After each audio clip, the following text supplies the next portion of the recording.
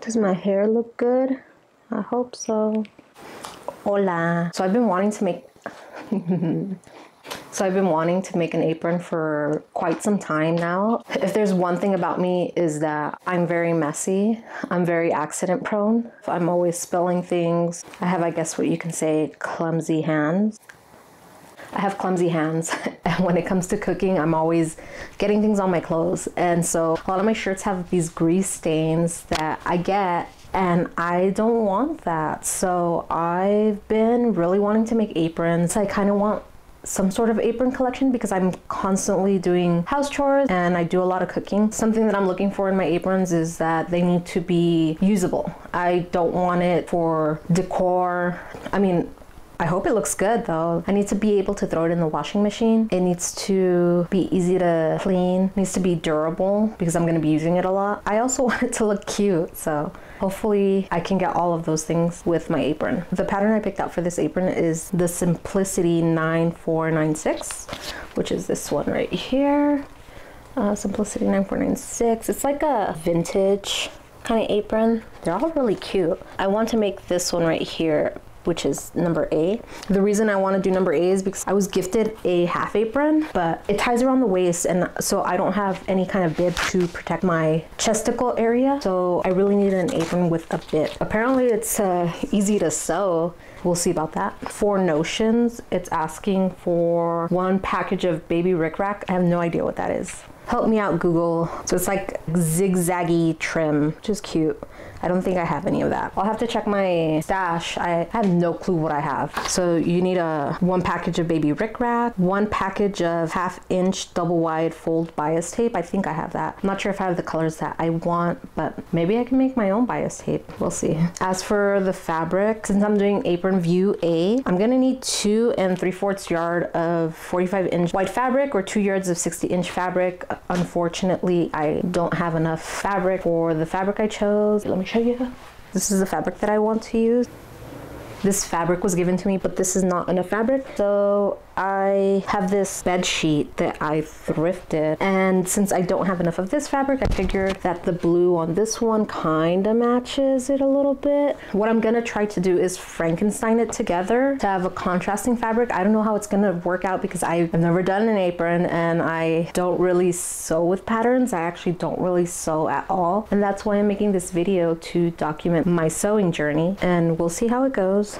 I'm going to get started by ironing my fabric because it's wrinkly and I want this apron to look really good. So here we go. I started off by ironing my fabric, but then I got a little too hot because of the iron. I'm like super sweaty right now because of this sweater. So I'm gonna change right now because it's hot.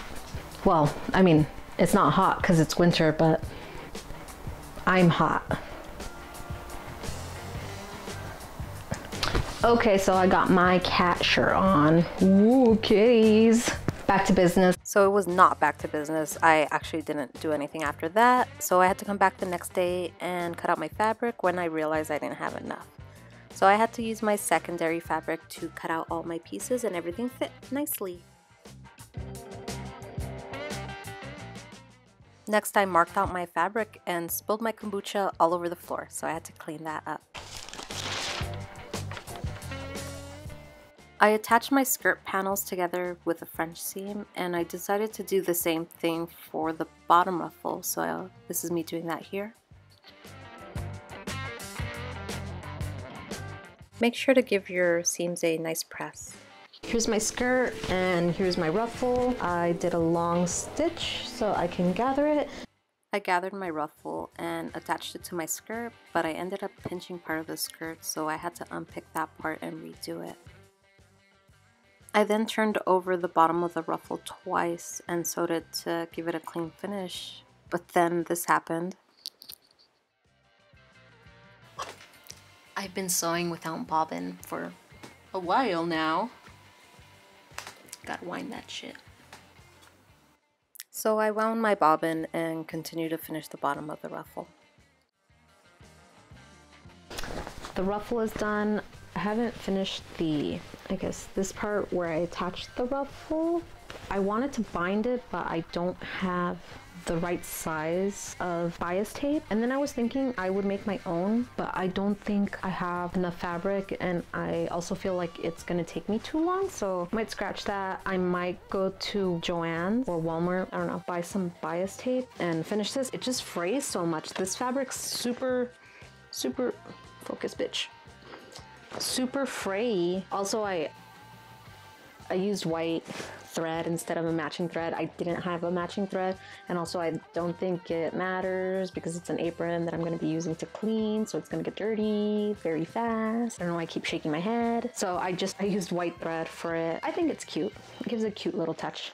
Here is the binding for the pockets, which I pinned and sewed.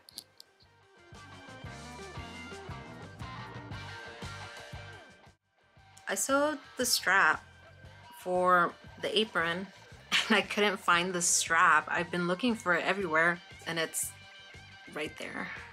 So I feel stupid because that was like 5 minutes of searching for the strap that was literally on me. I must be tired or something. So I was tired, and I woke up the next day and whipped out my serger. This is my brother's serger. It's the first time I'm using it, and I'm kind of glad that I took it out because it was so easy to finish these edges. Looks pretty good in some areas, but I didn't catch the back in others. I ran the missed part of the seam through the serger again, but I accidentally caught part of the ruffle, so I had to go back and fix that. Next, I finished the side seam of the skirt panel on both sides. I lost the footage of me doing the bib, but what I did was I sandwiched the straps between the facing and the outer fabric, and I also added a little lacing between. I sewed all the way around, leaving the bottom open, and I turned it inside out. I then pressed it. You could kind of see what I did, but sorry I lost the footage. Okay, the instructions say to pin the right sides of the waistband to the wrong side of the apron. And I matched all the notches. I gathered it to fit. I'm going to stitch. And then I'm going to press it towards the waistband. Turning the waistband up.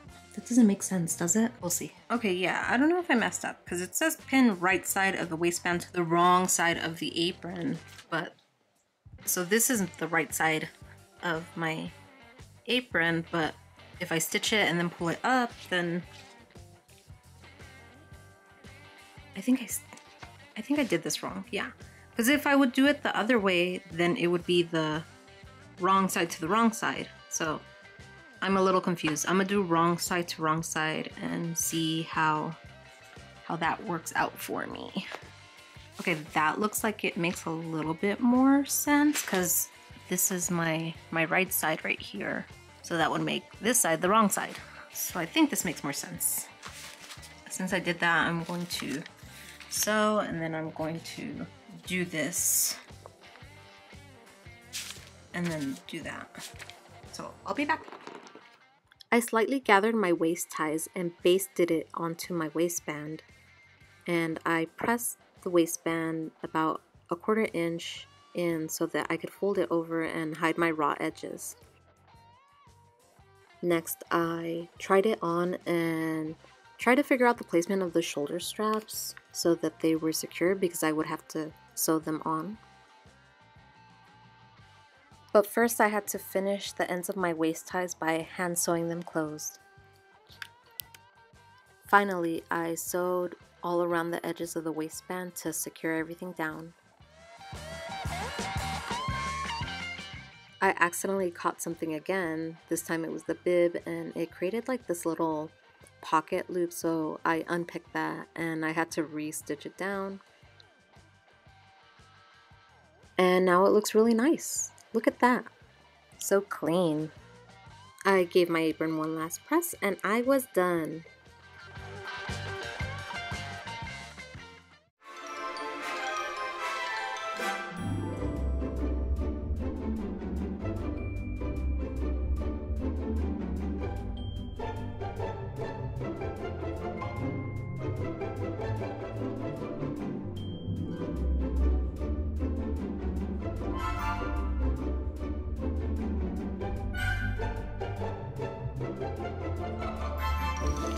Mama's heart.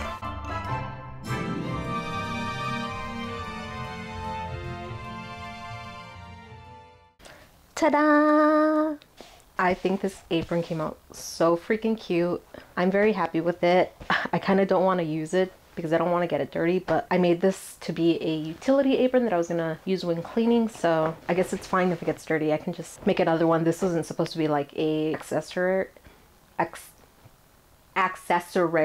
I just wanted something that was gonna look cute and be functional for whenever I'm doing chores around the house. Some of the things that I liked about this apron were the color schemes. I really like how this blue right here matched. I think the colors go really well together. I also think this lace up here was a cute touch. I wish I would have made it shorter because it got stuck in the seam allowance on both sides, so it's a little curved, but overall it looks really nice. I like the length of the apron. I think it's the perfect length. Also, the pattern was really easy to follow. I think it's a good pattern for beginners. The instructions are pretty clear. Yeah, I think even a beginner can do this. Well, I'm a beginner, so I think I would definitely make this apron again, but with some changes to it. But I think I would use this pattern again as I guess like a base pattern. Some things I didn't like about this apron were the pocket placements. I think they were too close to the center. So it's like, I don't know, it's really awkward to put my hands right here. I would definitely like to put my hands to the side. However, this apron pattern only called for one pocket and I decided to put 2 pockets. So maybe with 1 pocket it would have been okay. But yeah, I would have definitely moved the pockets more side, but I didn't know. I just changed it up. For me, it's fine. It's fine. It's not a problem. If anything, I would have loved some side pockets on this apron. That would have been great. Also, I'm not too crazy about the shoulder straps, how they're placed. I feel like it comes too close to my side and it should be more back, but I also think maybe it's because I have a larger waist circumference. That's the reason why it's sitting closer to my side, because if my waist was smaller, it would be closer to the back, if you get what I mean. Yeah. I don't know if I'm making sense. Yeah, but the problem I was having was when I was making it, when I would stand up relaxed like this, the strap in the back right here, it was like sagging, or it was kind of like too loose. So I had to really tighten it. I'm sorry. Oh my gosh. Freaking Siri scared the crap out of me. Stop it. Fuck, I forgot what I was gonna say. Oh yeah, when I would be relaxed, it was really loose, so I had to pin the placement tightly so that I could sew it on. I kind of wish it was one of those crisscross aprons that have like the adjustable loop where you put the straps in. They cross and they go into the loops. I think that would have been a little more comfortable. Kind of don't like that. Kind of wish it was more adjustable or easier to adjust. Yeah, so that's it. I hope that this video was helpful to somebody in the world. I know it wasn't a tutorial, it was more like a come sew with me kind of thing, or yeah, like a sewing vlog. I don't know, I just wanted to make a video of this because when I was looking for a video on YouTube, I couldn't find a single one. So I was like, well, why don't I make this? Maybe this will help someone out there. If you're out there, I hope this helps. Well, that's it. Toodles. Bye.